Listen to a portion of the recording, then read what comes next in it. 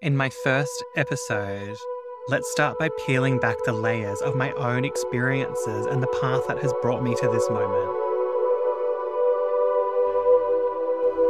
Now, listeners, over the last 10 years, I've immersed myself in the world of paranormal investigations, whether going solo or teaming up with fellow enthusiasts who share my passion. Initially, I took the path of joining various investigation groups to gain insights into what to anticipate and acquire proficiency in handling specialized equipment.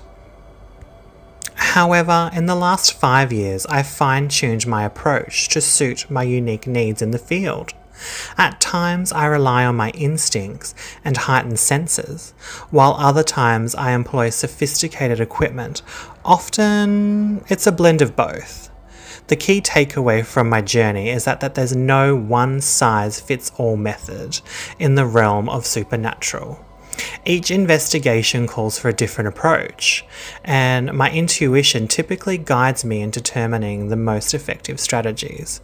In this regard, I firmly believe that one's best tool is their gut feeling.